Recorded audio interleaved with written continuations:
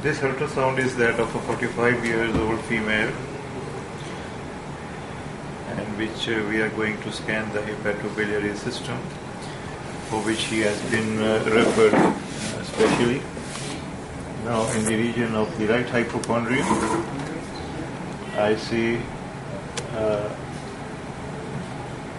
bag-shaped structure, which is the gallbladder, and this gallbladder is full of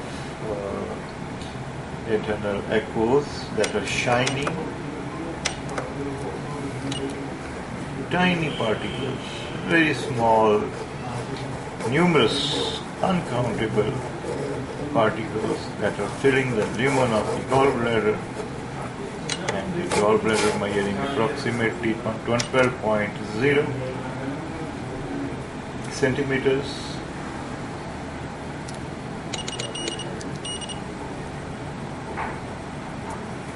Beta pasa nahi. Now with patient in left lateral decubitus posture, is it really a gallbladder? Now here you see that we can see the portal vein at right angles to the neck of the gallbladder. Here we are. This is the portal vein, and this is the gallbladder lumen filled with sludge, full of sludge. This is the fundal region of the gallbladder. This is the transverse section of the gallbladder. In transverse section, it measures 4.4, and more than 5 is considered as a distended gallbladder. So this is not a distended gallbladder, though by other parameter it is distended, in a sense that in length it measures approximately 13.8, and the kidney measures normal kidney 9.6 centimeter. So it said that the gallbladder in length should be less than the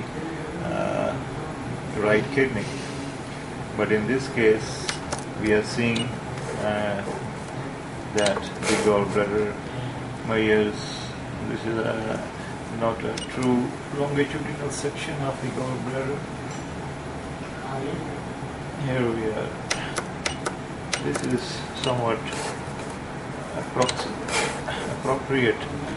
So 11.6 centimeters, and the kidney in length measures 9.5 centimeters. So the length of the gallbladder is more as compared to that of the right kidney's length. And the transverse section, we can see that the gallbladder is full of sludge, and the sludge shows shiny particles within it, measuring 4.7 centimeters, and in longitudinal section. So this is the longitudinal section of the gallbladder. This is the transverse section of the gallbladder. What else? Now you can see that this is the common bile duct is dilated. You can see that the common bile duct is dilated.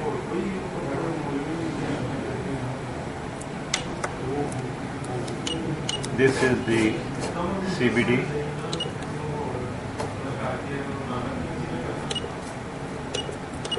This is the portal vein.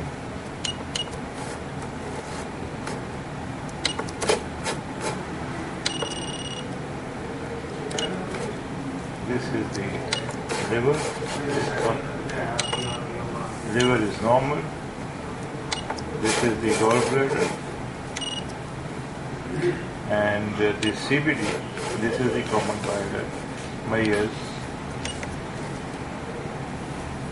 16 millimeters, and more than 7 is considered to be a dilated CBD with intact gallbladder.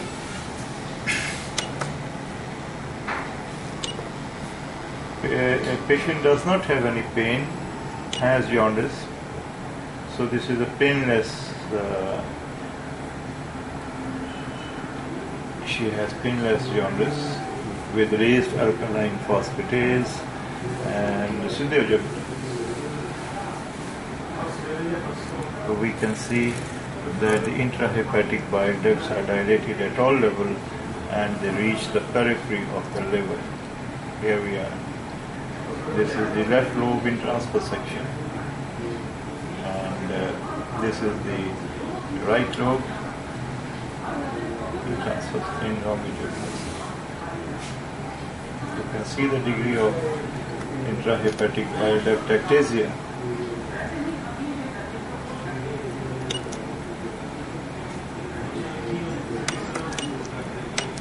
These serpentine-shaped structures, these black linear structures, are all suggestive of intrahepatic bile duct ectasia, and they reach the periphery of the liver.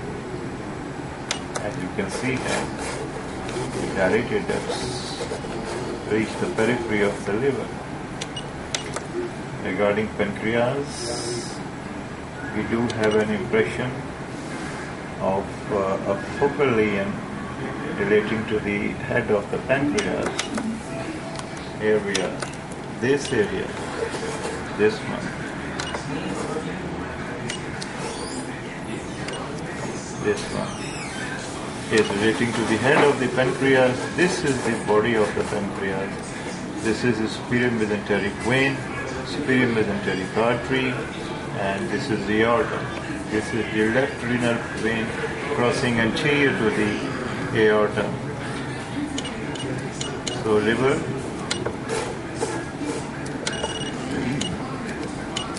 dilated ducts,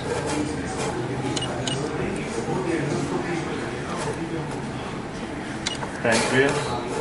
This is the pancreas in transfer section. This is the head of the pancreas with the solid area relating to the head of the pancreas, possibly a mass relating to the head of the pancreas. And this is the aorta. This is the superior mesenteric artery. This is the superior mesenteric vein. This is the superior mesenteric artery. This is the tail of the pancreas. These are the bowels, the stomach, and this is portion of the liver.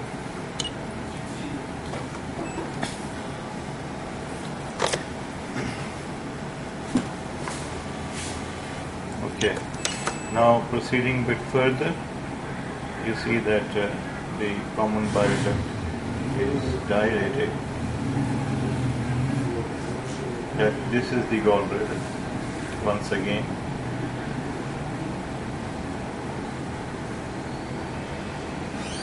This is the neck of the gallbladder. Here we see dilated common bile duct. This is the porta-hepatic region. And here you can see this is the this is the pancreatic duct at the head of the pancreas.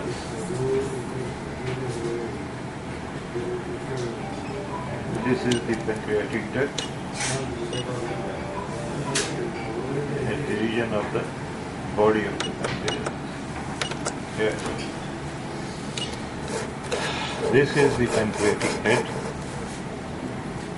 and the pancreatic duct measures 4.4 millimeters, is dilated, and in the region of the head it measures 4.4. It's dilated. In the body of the pancreas it measures 3.3, is dilated and brought to us as well. This is the body of the pancreas. Body of the pancreas. This is the superior mesenteric vein. Superior mesenteric vein. This is the aorta in transfer section. This is the portal vein. This is the duct. This area is the pancreatic duct, and this is the pancreatic duct. This one.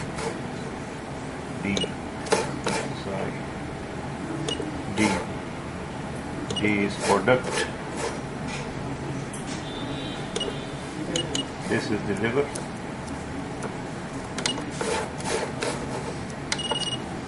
This is the magnified view of the pancreas. This is the pancreas, body of the pancreas, and this is the head of the pancreas.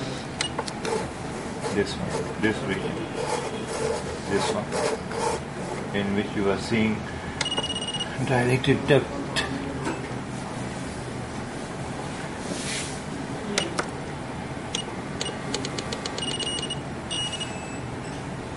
Well, this is the spleen, the left hemidiaphragm, and spleen measures 13.8 centimeters from pole to pole. Up more than 12 is considered enlarged, so the spleen is enlarged.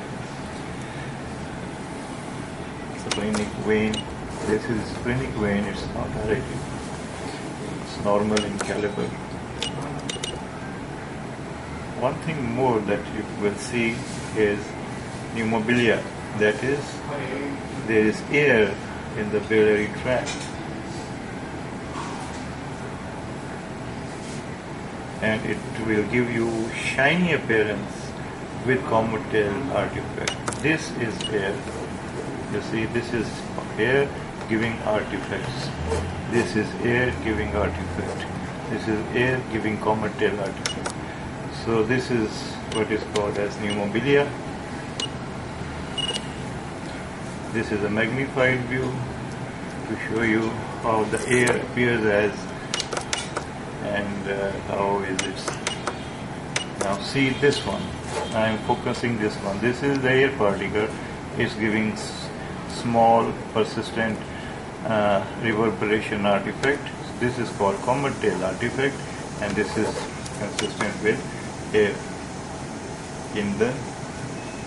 Now in this case, this is air in the biliary tree. So there is pneumobilia as well. This is air. This is a magnified view, in fact, that of the liver.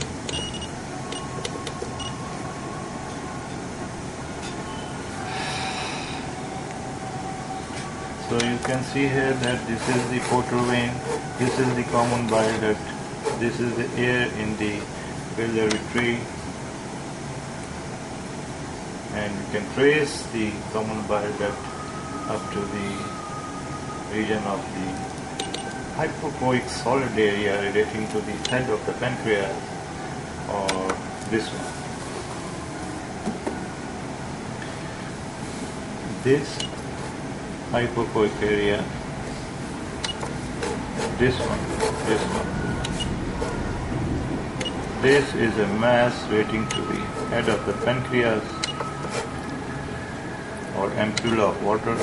This is the head of the pancreas from here to here, from here to here.